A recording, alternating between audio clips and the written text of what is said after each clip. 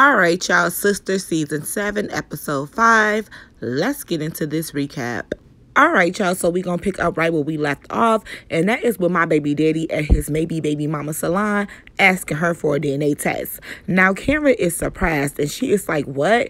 We already confirmed that John Aaron is not the daddy. So my baby daddy like, look, that's cool and all, but you still never got my DNA test. And she was like, oh, so you think I'm lying to you? And then he was like, how am I supposed to know I'm that kid's father? And she was like, so you calling me a slut? And he was like, I'm not calling you nothing, but I did hear how you got down to college. So Karen like, oh, this guy Fatima written all over it. And he was like, look, you sitting here putting words in my mouth. And she was like, no, she's putting words in your mouth. She the reason why you sitting here calling me a liar and a slut. Girl, he didn't call you either. So then he was like, look, I need to know if I'm that child's father, if I'm going to be taking care of this child. And she was like, no, I don't want you in our child's life anymore. You can go. Now, this is where delivery boy Trey walks over and he says to Karen, are you good? And then he looks at my man and going to say, I don't want no problems. I'm just checking on this young lady. Boy, go check the next package that you got to deliver. Because why did you even sit in the salon, sitting in the chair like you finna get a service done? Boy, bye. So Zach is like, oh, so this supposed to be your man? And then Mama Lisa came out to see what was going on with the goings-ons. And she was like, Zach, why you here? I told you to leave, da-da-da. And my baby daddy was just laughing. And he was like, child, don't worry about it. I'm finna go. So after my baby daddy had left and whatnot, Pam had came over to talk to Karen. And let me just say, if Pam is telling you that you wrong, child, you have failed in life. Because she told Karen, like, girl, you is tripping. If Zach want to be in that baby life, you need to let him. I like Trey, but those delivery funds is not going to cover all the bills that you got. And Karen's still in denial talking about, I don't want Trey. I don't know him. It ain't nothing, da-da-da. Girl, he going to be popping that cat sooner than later. Mama Lisa is still at the salon, and of course, she got to check on her daughter after all of the shenanigans. And Karen just want to know when did she see Zach.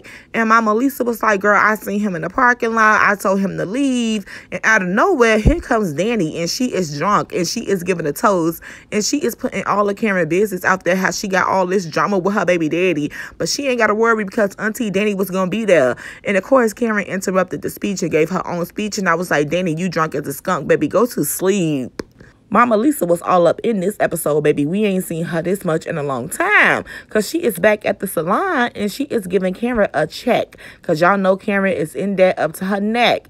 So she is asking Karen, like, what are your plans? And Karen was like, well, the shop gonna pick up. So Mama Lisa like, but what if it doesn't? And Karen said, well, she gonna have to do what she gotta do. Very true. So Mama Lisa like, you just need to give Zach the answers that he looking for. And Karen like, I'm tired of being questioned. I don't want him in our child's life, da-da-da. So Mama Lisa like, child, listen, don't cut your nose off to spite your face. Take the test. And Karen gonna say, I'll think about it. Child, if that's his baby, ain't nothing to think about it. Easy peasy, lemon squeezy. Give him the DNA test. So then Trey comes back with another delivery. He got more deliveries than Amazon Prime. And he like, hey, how you doing? I just wanted to check on you after the incident. And she like, oh, I'm so sorry about the craziness. And he was like, oh, so that's your BD? He sound like he really want to be in his child's life. If that was me, I would have the same energy. And then he tells her, this my last stop before lunch. I was just wondering if you wanted to go grab a bite to eat with me. And baby, why Karen agree? But you ain't interested. But you don't like him though. Yeah, we knew, sis. Now, y'all know my baby daddy had to go tell our good sis Fatima what happened at Karen's salon. So he giving her the whole spiel and he was like, yeah, she went crazy. And Fatima like, crazy? She ain't put her hands on you, did she? Child, she pregnant. Fatima, let her live. And Zach was like, well, she felt like I was calling her a slut. And Fatima like, well, if she just take the DNA test, we wouldn't have to go through all this. My thoughts exactly. And Zach was like, yeah, there was another dude there. And he tried to take up for her, but I ain't got time for that, so I just left. By the way, I'm very proud of my baby daddy because 3 months ago, Zach would have punched Trey right in his face. And he like, look, I just want to deal with this situation with Michael. And Fatima has been looking for therapists for Michael because she know that when baby Michael comes to them, he is not going to be all right and he is going to need a therapist. And Zach is like, oh, I could marry you tomorrow. Zach, we know. So the day continues and Zach is at home going over paperwork because apparently they court date for baby Michael is tomorrow. And Fatima is like, look, don't stress. We in a good place. And he like, I missed a lot of time with Michael. I just want to be in both of my kids' life. And Fatima got to throw her little shade talking about we still waiting to see if one of those seeds is yours. Child, I mean, listen, it's the truth. Sabrina, our good sis just cannot get right. So she goes to see Rich, who is very happy to see her, giving her kisses and stuff. And he is telling her about how he just got the green light to open a new location of his business. And Sabrina is distracted because she see a woman with a baby and that's all she can focus on. And she tells Rich, I have plans of my own. So he like, okay, what's tea? And she like, well, I decided I'm going to freeze my eggs. And baby, he looked at her and said, that's a good idea. You should do that because if me and you don't work out, you should have options. And then he said, well, this our busy time, so I'm going to talk to you later. Gave her a kiss and was like, deuces. Baby, let's not drag this relationship out. It is over. It is done. Ribbon in a bow. So after that, Sabrina had went back to work, and this cotton swab page is all in our good sis business, looking at one of her accounts, talking about the numbers is off by $500,000. And Sabrina like, girl, you reading it wrong. Mind your business, and I'ma mind mine. Period. So Maurice had called because he needs to talk. They needs to meet up because he got some tea for her.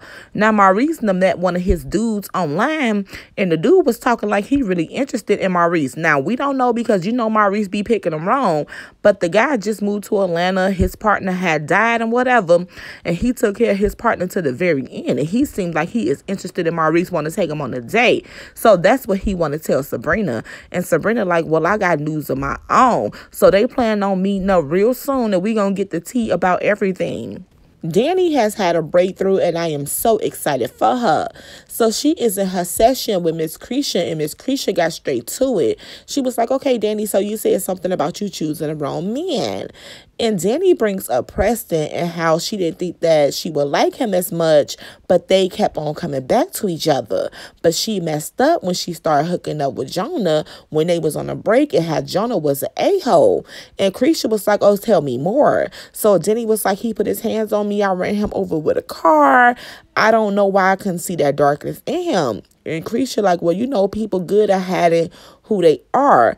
And Danny was like, you know, he told me everything that every other man has told me. So Cretia is like, well, have you been in other abusive relationships? And this is when Danny opened up and said that her college boyfriend, who was a star athlete, used to criticize her and talk down to her all the time. And he beat her up in the locker room and he was saying mean stuff to her. And if y'all remember when the sisters had did an intervention with Danny, they was telling her about how she was in college. And now we know why.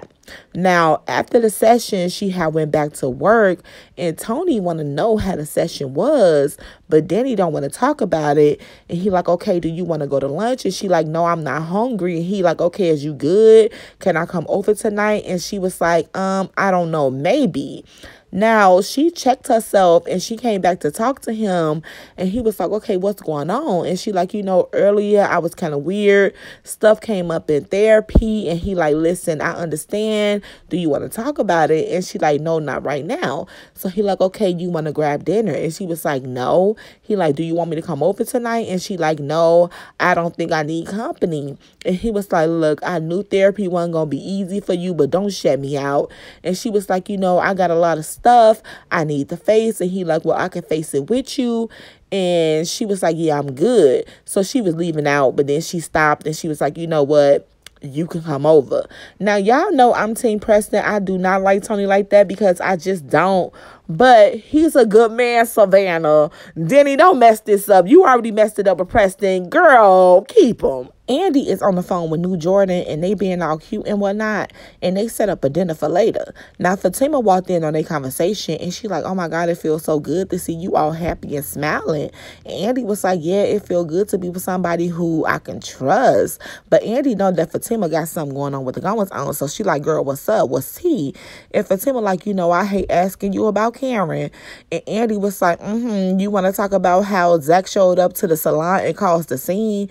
So Fatima like, she said he caused the scene. And Andy like, no, Danny said that Zach showed up and caused the scene and was finna get beat up by a guy. Child, far from the truth. Now we know Fatima is going to defend her man. So she was like, girl, he went there to ask her for a DNA test. And Andy was like, girl, you know that was not the time or the place for him to do that. We got this custody case coming up. We can't have him in no street fight. And Fatima was like, I know that, but can you talk to Karen? And Andy said, baby, I'm not touching that with a 10-foot pole. We got this case. I got this stuff with the FBI. And I'm trying to become partner. And Fatima was like, speaking of becoming a partner, I don't know what Hayden up to, but he up to something because he was coming out of one of the partner's office and he had files. Now, after the conversation, Andy has seen Hayden kissing up to one of the partners, so she know that Fatima is not lying to her child. As the workday continued, Fatima had came back up to Andy to tell her that the dude that Jordan is racing against to become mayor has a scandal going on. Apparently, the guy was sleeping with his secretary who was 16 at the time. And Fatima like, look, I hope Jordan is clean because, you know, once they start digging on one candidate, they start digging on the other. And Andy is like, Jordan ain't got nothing going on with the goings-ons. He is good to go. And Fatima was like, okay, just watch out for those red flags. And Andy was like, don't worry about it, sis. I'm going to ask him about this at dinner. And yes, she did, because when she met up with Jordan, she was asking him about the scandal. And he was like, yeah, I was shocked. He seemed like such a family man. And Andy was like, well, he is a politician, so the shoe fits. And Jordan was like, not all of us are liars because I ain't done nothing that I'm ashamed of. And Andy was like, okay, no scandals. And he was like, yep, no scandals. Child, it's a scandal brewing.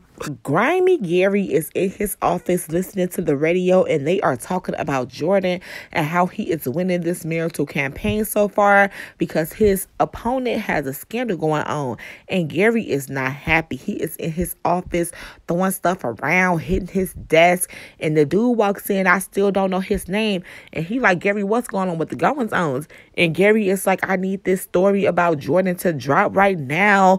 We need to go see your connect at the police station. Let's go see him right now. Baby, whatever Jordan has to hide, Gary gonna find out about it, baby. He is not letting up. So they leave, and Penelope comes to Gary's office, and he not there. So, of course, she starts snooping around, and she found a warrant. Now, what the warrant is for, we don't know. But as she was going through his things, Gary had walked in, and he was like, what the hell are you doing here? And she was like, oh, hey, babe, I came to surprise you with lunch. And he like, why you going through my drawer? And she was like, oh, they didn't give me no plasticware at the thing. And he was like, no. And she was like, oh, where have you been? And he was like, why are you so interested in my business? And she was like, well, I'm just trying to feed my man. And he was like, I'm not hungry. So she was like, okay, well, I'm going to let you get back to work. I'll see you later. Child, she is not the person to put on the case. Get us a new investigator because she going to get us caught. Now, of course, Hayden got to call his good sis Gary to fill him in with the goings-ons. And he was telling Gary how he overheard Fatima and Andy talking about how they hope Jordan don't have no dirt on him. And Gary was like, oh, don't worry about it. It's finna get real dirty. Now, Hayden with the shits until it's time to be with the shits. Because he like, oh, Gary, are you sure? We don't want this Andy situation to get out of hand. And Gary was like, don't worry about it. I'm handling it. Now, whole time, Gary is outside of the restaurant that Jordan and Andy is having dinner. And they coming out kissing, hugging, touching, or whatever. And Gary is watching them as he sniffing his little line. And he got a doop-doop in his hand. And he was finna doop-doop them. But they got in the car and drove away. Gary, what's going on with the goings-ons? Because you know went from Scary Gary to First 48. But anyway, y'all, that was that on that. I will be back next week with a recap to episode 6, so come back for that.